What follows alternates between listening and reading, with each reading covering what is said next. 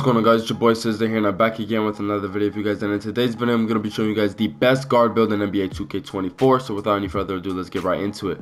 So starting off, we're obviously going to be starting with the position point guard. For the height, you're going to go ahead and put 6'6", and for the weight, you can go ahead and put that to 180 pounds, which is minimum weight. Now for the wingspan, you can go ahead and max that out at a 7'3", and then we can go ahead and continue. Now for the close shot, I say go ahead and put the close shot up to a 52. It's not really necessary for this build.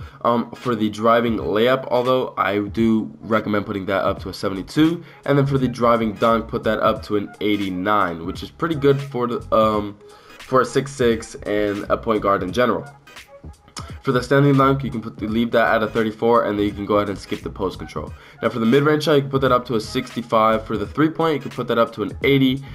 Right here, and then 65. And then for the free throw, you can put that up to a 70. Now we're done with the shooting right there. Now for the pass accuracy, put this up to a 75. For the ball handle, you can put this all the way up to a 92. And then for the speed with ball, you can put that up to an 83. Now for the interior defense, put this up to a 68. We'll go ahead and do that. 68, 85 perimeter defense. And then for the steal, you can also put that at an 85. And then for the block, you can put that up to a 70, which is pretty good for a point guard build. Skip the offensive rebound, and then for the defensive rebound, you can put that all the way down to 40, because you don't need anything above a 40. For the speed, you can put that up to an 80. For the acceleration, you can put that up to an 87.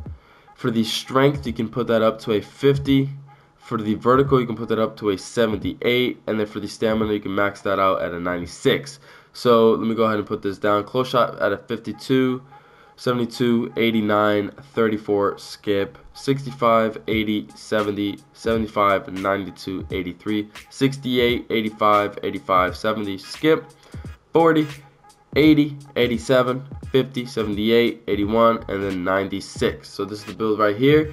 Let's go ahead and continue on so you can show you what it shades of. Lonzo Ball, Earl Monroe, and Tyrese Halliburton.